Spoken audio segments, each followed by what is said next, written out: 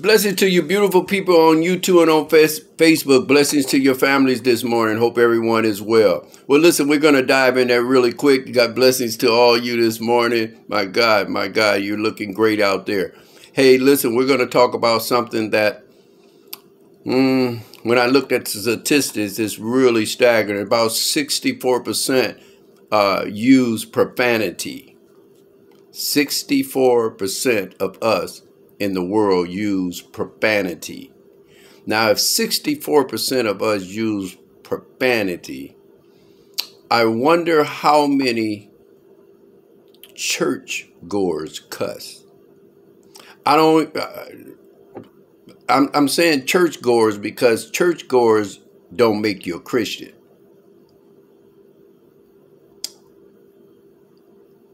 And I'm trying to think, how can I let you know about profanity without you throwing something at your phone or TV, wherever you're watching this, because majority of everybody cuss. Now, I don't cuss. I used to cuss every word almost out of my mouth. I used to cuss. And my parents, now my dad cussed, but my mom was a Christian and she did not. I never heard my mom cuss.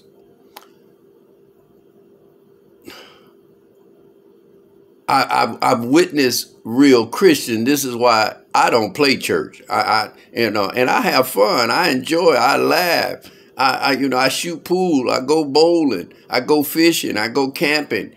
I talk to people. We make jokes. We have good time. Good, clean fun. It's amazing how you don't think that you can take that stuff out of your life because you've been raised up around it. Your mama cuss, your daddy cuss. I had somebody tell me, that's what my family do. We all cuss. That is not cute. And especially men, it's not good for men to cuss. Men could look crazy, but with men is not justifying for men, because there's no different cuss words. And I'm going to give you scripture to let you know that cussing is not great with God. And when you just go to your phone and Google using profanity, there's so many scriptures that God is saying don't do that. So if we believe in God like church folks do, and when I said church folk, that means church goers. You there every Sunday. You know the pastor's nickname. You know the wife, what school, college she went to. You know all the children's name, all their middle names. So you at church all the time, but you cuss. And other church members know other church members cuss. You guys hang out and you cuss. And that's not good when you confessing that you're a Christian and every word come out of your mouth is a cuss word. And women, listen, them big 4-letter words you be using, F him, he ain't doing nothing for the baby, and blah, blah, blah, beep, beep. Every time I do that mean they cussing. Beep, beep, they ain't gonna do nothing for the kid, stupid, beep, beep, and you with that other beep, beep, and all that. That's chaos. That's when you don't have your business and your priorities straight. Hey, if you don't like me and you dissing me out, you know what? I'm finna get rid of you. I don't know why it's so hard. And I know love plays a big part of it. Well, you never been in love, Pastor? Yes, I have. I've loved people before and they have walked away and we broke up or whatever. I've loved them. Come on, somebody. You can love a person and by not be in love. In love is foolish sometimes. You got to be careful what you're doing when you fall in love. Because if you fall in love and that other person is not on the same page, you're finna go through some hell. That's why it is so important that you talk in a relationship, that you don't never get to that chaos. You got to know, but the problem, you're laying in the bed with people too early, and you can't figure out how the person is in those couple months. You all in the bed like you married to this dude. You married to this girl. Come on, people. That's why you're going through chaos with these relationships. Then you're using profanity all day long. The lady told me one time that she wanted me to talk to her little son, 14, 15-year-old boy. And she called me on the phone. And when I called her, she didn't know it was me on the other end. But I can hear her when she picked the phone up. One of her little kids picked the phone up. And she said, is that phone me? I told you keep your boop, boop, boop off my phone. I don't want you touching my phone and you running all my juice, boop, boop, boop. And she don't know that the phone is on. And I'm on the other end, say, hello, hello. Get your stupid boop, boop, boop over there and get that stuff out of my living room, boop, boop. So when I finally, she said, hello, I said, hey, I've been on here, but somebody must have picked the phone up or something. And she said, oh, hey, Pastor, how you doing? Yeah, I wanted to talk to you about, no names for no gain.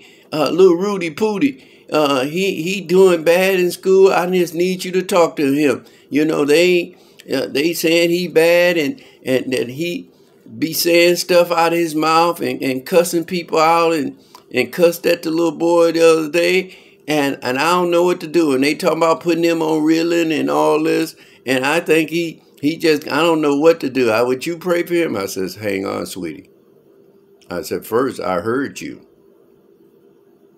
Every word that you was telling your children to do, you was cussing at them, sweetie. Well, Pastor, I just been cussing so long. I apologize. I said, no, don't apologize to me, sweetie. You have to apologize to your children. God first, because that coming out of your mouth, that's not no love for them. Calling them MF and you stupid this, don't do this, MF this, that is not where we need to be, people. So I had to let her know the problem is you. Parents, you have to be careful. You telling your son to get you a bag of weed and you the mom? You know he's selling dope? You cussing on the phone just all out loud and your little baby's in hearing you. Your little 6-7-year-old daughter is hearing you. This B, I can't stand this B. I can't wait to get in her face. I'm going to tell that MF something on that. I'm telling you, it is a mess. Young people come in the store, right? All people full in there. And help them. He ain't going to be talking to me crazy. And unless the other day I got out of the car and this girl had 2 children, dragging 2 children with her going to see another man in the gym, because I know she wasn't taking the kids in to do no weightlifting the way she was dressed. So she must have was dating some dude inside of the weightlifting room place and cussing her ex out, I guess. You did. You stupid MF. You stupid. And I said, that is not cute. And all I hear is arguing and domestic and you stupid this. Why you cheating on me? I'm so sick of that. And this is why I love older age. Because I'm so glad that I didn't go through none of that. I wasn't into none of that. I told the women the truth. And the truth will do what? Set you free. Men, stop lying to the women. That's pointing at that woman was a good woman until you met her. You done tore her up. Now you can't understand why she ain't listening to nothing you say because of the fact you tore it up years ago. You did that. 90% of the time that the woman is jumping on a man for something because you're not taking care of your business. If you take care of a woman and you be nice to her and sweet with her and she's giving you her body and having babies by you, that woman loves you. Because what fool gonna lay down with you and have babies with you and try to take care of your raggedy self? I got attitude right there because I want the men to step up too. But we're not so much bashing people today. I just want you to know that profanity coming out of your mouth won't have you prosper. And you look at it yourself. Let's go to a couple of them because you're looking at me funny. Let's go at Matthew chapter 12, verse 36. Let's look at this. Matthew chapter 12, verse 36 and 37. I tell you on the day of judgment, people will give account. I tell you on the day of judgment, people will give account for every careless word they speak. For by the words you will be justified, and by the words you will be condemned. You hear that? Let's look at another one. James chapter 3, verse 10. From the same mouth comes blessings, church people, and cursing. My brothers, these things ought not to be so. Let's go to the third one. Matthew 15, 10 and 11. And he called the people to him and said to them, here is an understanding. It is not what goes into the mouth that defiles a person, but what comes out of the mouth. This defiles a person. Wow.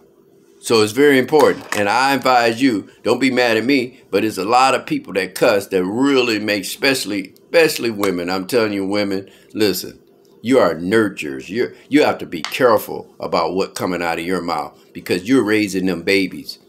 You can't be MS. I can't stand there. F this B, F this, you know, stupid this, F this, F this, F this, F this. You can't. That is not ladylike, and it don't look nice coming out of your mouth. It really knocks you down a level. I'm just from a man point of view.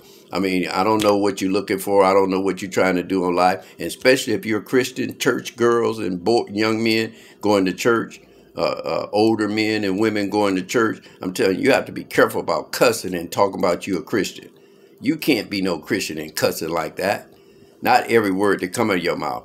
Well, listen, my time is up. God bless you all. Remember to have some good stuff coming out of your mouth so good things can come back to you. Is that good news? I love you all. Be blessed out there. And remember this, if you follow this word, I'll see you on top.